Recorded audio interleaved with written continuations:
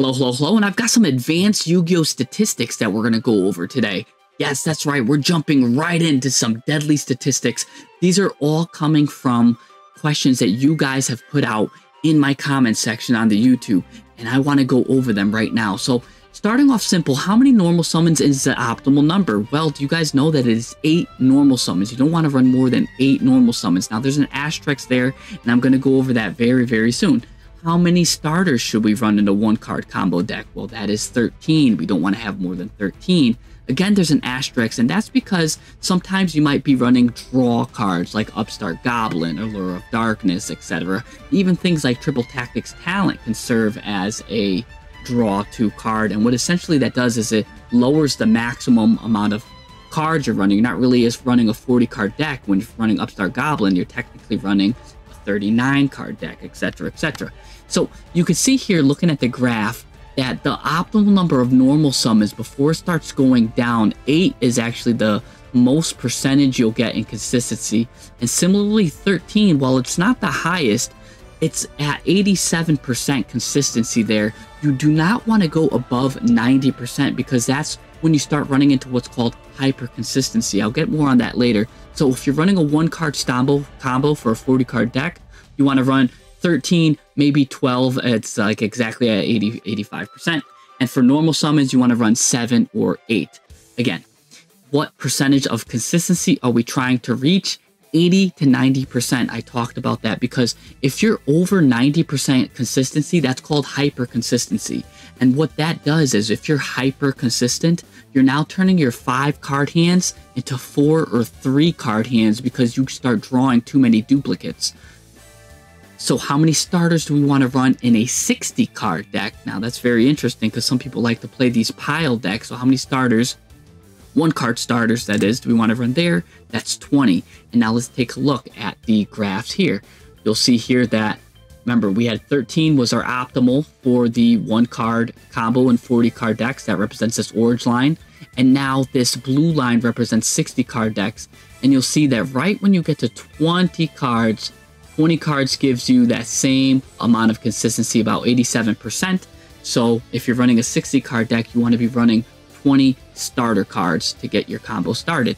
And again, that is also, I should keep that an asterisk because if you're running a lot of draw cards, you're kind of moving the goalposts. You're not really running a 60-card deck. Let's say if you're running a bunch of Upstart Goblins or a lot of milling cards, that's going to mill your deck. So just be aware that this line graph is in a vacuum and it can move. Let's keep going here now. How many garnets should I run in a 40 or a 60 card deck? Very interesting question. I get this one a lot. No more than 1 in a 40 card deck or 2 in a 60 card deck. But there is an exception, and that's if you're running soft garnets. Now let's jump in to see what I'm talking about with that, right? So here is the odds to draw a garnet or a brick. Some of you guys might be familiar with this graph, some of you might not, or with these percentages. They're very important to know. What's most important to know is that one amount, right? That's you're running your drivers, or just a lot of like Gem Knight Garnet would be where that gets the name from, but your bricks is another word for garnets too, some people will call it. So you don't want to run more than 1 because again, that's 12.5. Once you run 2 in a 40 card deck, you're at 23%. And remember how I said you don't want to be above 90%? Well, when it comes to bricking, you don't want to brick more than like 15 to 20%. So that's why you don't really want to run more than 1 garnet. Now, the exception was soft garnet. So what do I mean by that? Well, let's look at Rescue Ace cards, right? Rescue Ace runs a lot of soft garnets. They can technically be used if they are drawn, so they're not really a hard garnet, but you would rather search them through the effects of Rescue Ace, how they get it normally. So soft garnets can be run way more because you can still have a use for them, but hard garnets I would not run more than 1. Again, these numbers represent for a 40 card deck, and these are your garnet percentage for a 60 card deck. So be careful, especially when we're using those blue eyes, brick eyes, right? Now, let us continue. What are some other questions I get? What is a playset? Can you go over playset math? So many people ask me what's a playset. I talk about playsets a lot. So playset is 3 of a kind. There's 33 to see in a 40 card deck and 23% to see in a 60 card deck, one of your playsets. Also, by the way, when we're talking about playsets, you don't want to run more than 8 playsets, because then what happens is, again, you start turning your 5 card hands into 4 card hands because you start seeing your playsets a lot. So now here is a playset, right? You're running 3 of a kind Ash Blossoms. If you're running 2 of a kind, I'm going to give you some math on that, or if you're just running a card that is only 1 of. So for example, if you're running a playset of Ash Blossoms, you have a 30% chance to see 1 of them. You have a 3.54% to see at least 2 of them, and you have a 0.1% chance to draw all 3 of your Ash Blossoms, which means if you add them all up, you have about a 33% chance to see at least 1 of your playsets, right? Because you might see 2 of them also, or even 3. So that's very important to know. And similarly, when we're going into 2 of a kinds, you have a 22% chance to see 1 of them and a 1.28 to see both of them. Sometimes you don't want that, right? And then we're talking about a card that we're only running 1 of. Remember, that's the same math as I was going over in the Garnet. You have a 12.5% chance to see something you're running 1 of. And it's good to see the math is adding up and everything is being similar here. So now this is for a 40 card deck, right? Again, I just want to show you the math for a 60 card deck. A lot of people do love to run their pile decks and their 60 card pile decks. So again, you have about a 22% chance to see 1 of your playsets. If you're running that aggressive screener in Master Duel, you have an 8.33% chance to see it, because you can only see it at 1. So that's good to know there, unless again you're running some draw cards. The math does change a little bit, and here's your numbers for your 2 card combos. So that's always good to know, and that's again for your 60 card decks. Moving right along into some more questions and more statistics, because this is a good knowledge-based episode here. Is it luckier to draw a Royal Flush or Exodia with 5 cards from the top of the deck? All right, Exodia is luckier, by the way. Now, I've done some funny bluffs with the leg of Exodia. I have some videos with that. So, right leg of the Forbidden Moon is my favorite, but you gotta remember, when you're drawing off the top, you have a 5 out of 40% chance to get 1 Exodia piece, 4 out of 39 to the next one, then 3 out of 78 for the next one, 2 out of 37 for that next one, and finally, to get the last piece of Exodia, you have a 1 out of 36 to get the good head, right? So, altogether, when you multiply all of that together, the odds of just drawing Exodia straight off the top is 0.0001519%, and the odds to get a Royal Flush, by the way, is 0.00154%. So 151 versus 154 means it's actually more likely to get a Royal Flush, which means Exodia is harder to get. So Exodia is the luckier thing.